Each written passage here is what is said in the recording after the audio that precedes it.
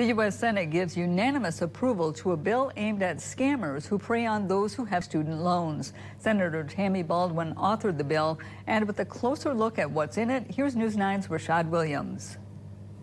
The bipartisan reform created by Senator Tammy Baldwin is called the Stop Student Debt Relief Scams Act, which was originally proposed back in April of 2019.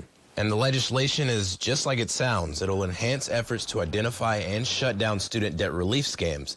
Tammy Baldwin says there are too many students already struggling with student loan debt, and they deserve to be protected from, quote, scammers and bad actors who are preying on their financial security. These scams range pretty broadly, but the idea of, pay us this much money and we can help you consolidate, and then you never hear back after you've paid the money, that can be devastating.